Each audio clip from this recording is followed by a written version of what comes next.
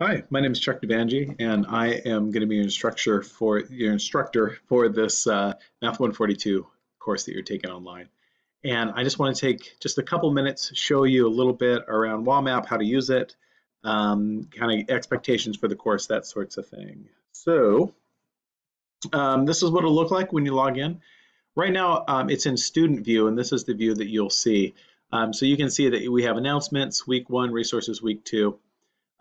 If I click over on instructor view, you'll see that like I have every week in here already. They're hidden. They'll pop out. So weeks will come out the Wednesday before the actual week starts. So you can always start early and take a look. So this first part, announcements, check here all the time. You've probably already taken a little look at this when you logged in. So they'll usually be something weekly here. Check it often. There'll be tips about how the week's going to go, that sort of thing.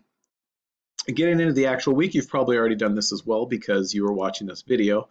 You can click on the week, getting started, tells you what to do, and you're already watching this video right here. And if you'll notice in week 1, there's also some lectures, 6.1, 6.2, these lectures, and then there's quizzes and forums too. I'll talk about those here in a little bit. So this resources section, this is where the syllabus and the calendar is and some other things as well. So let's take a quick peek at the syllabus. You may have already done this as well. A bunch of information about the course. This is my Wacom email. Messaging me here through messages, I'll talk about that too in a little bit, is a good way to get a hold of me. I have this open all day, just checking on it. So let's go ahead and scoot on through here, textbook, platform, all that sort of stuff. Couple of important dates to know when our midterm and our final are. These are face-to-face at Wacom. If these dates, if you have maybe a conflict with another class or something like that, if the dates don't work for you, let me know as soon as you can. We can make arrangements to work it out. Sometimes people take this course and they're not near Wacom as well. We can arrange for a proctored course for you as well. Sorry, proctored assessment for you as well. So there's the grading scale. Here is the categories that will be graded on and what percentage of the grade each of those are. So you can read them. The homework's not graded. I'm not going to look at if you're doing the assignments or not. It's a good idea to do them. The midterm and the final, like I said, those are face-to-face. Have some dates for those. Make sure you can make it or arranged. So the other two pieces, this will be more of the day-to-day stuff. Practice quizzes and forums together make 15% of your grade. Practice quizzes, they're not timed, and you get multiple attempts, up to 4 attempts on each question, and it's really good practice to get you ready for the timed quiz as well. Practice quizzes should be completed, and this is true of everything, by 11:59 p.m. on their due date. They're not available after that time unless you choose to use a late pass. Time quizzes are a lot like the practice quizzes. You have 2 hours to do them. They're the same length as the practice quiz from that week, and they're 20% of the grade. Same thing, 11:59. Couple of important notes to look at here, especially round to 3 decimal places, unless it says otherwise. That's just a good assumption to make. And sometimes in the time quizzes, the question will you'll get an answer. You're pretty sure it's right, and it tells you you're wrong. Sometimes there's something weird in the rounding. Just message me. Let me know. I sometimes have to just recorrect it and give people points for it. Not a problem at all. I'll check them, and I'll check your quizzes after you take them as well, after the due date. So I'll do a little feedback on those. So be checking on them for the feedback that I've given. Forums are just about weekly. Check for those as well, and I'll talk about how to post on those. Zooming through other stuff that you can read. Campus resources. The Math Center is a great tool. If you don't know our Math Center, you've already paid for it with your tuition. Go in there and get some help if you like. It's people go there. They have like their favorite tutor that they work with. It's a great deal. I'm going to check my notes here real quick.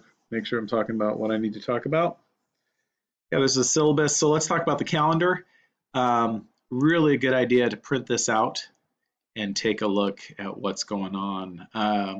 First day, you should be doing this right now, the day one task, watching this video, etc. Anything that's italicized as a due date, you can always do it earlier. So you have a forum due on Thursday, you have practice quiz 1A due on Friday.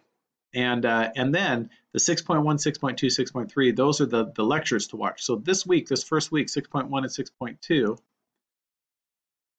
I go back to week 1, there they are, 6.1 and 6.2. So I recommend, you know, if you're following a schedule, this is the latest you should be doing these. This is, you can always do them earlier, watch them earlier. And then after you watch the lecture, there'll be an assignment in here as well. So if I click on this, 6.1, there's the lecture. Here's the homework that I think you should be doing out of the book, good practice problems, and there's additional videos with it as well for 6.1. 6.2, same thing. There's the lecture video just like this, without my little face down here in the corner. And then, would it be there? Oh, no, maybe it's over here. I think it's over here.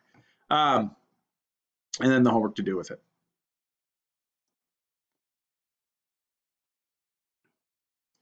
And as you can see, we have forums just about every week. I need you to post in the forum. I also need you to do the response to each forum as well. And it shows when those are due. There are no late passes allowed on forums, just on practice quizzes and time quizzes. You can see our midterms here and where it's at. You can see our finals here and where it's at. Again, just to stay on course, it's a really good idea to print this and stay on top of it. If you wanted to message me, over here, messages, you can send a new message, pick who you want to send it to, me, subject, blah, blah, blah, blah, blah, that sort of thing. It's great on our forums and as well as on our messaging. This right here, add new math, you can actually enter in like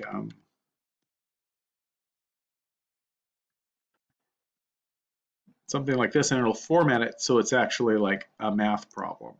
And if I put that 3x in parentheses,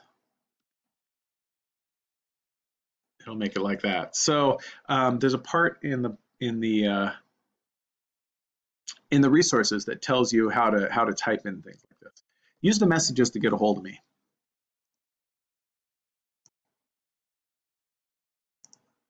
So back in resources, typing math symbols in WAMAP. This is like, if I want to do x squared, how do I type it in here? Lots of ways to type these things in. Take a good look at this part as well. Last thing to think about for a week, there's always a section that's called quizzes and forums as well. So if I open up that quizzes and forums, you can see we have our first forum due on Thursday, replies due by Monday, tells you what to do, and then you can just click on it and go ahead and enter your forum. Practice quizzes here as well. This is due on Friday. Click on it to start it, that sort of thing. I'm going to look at week 2 just to see what it looks like when I open it up. Notice it has my sections that I'm going to have lectures and assignments on, 5.1, 5.2, 6.3, and what homework to do with each of those.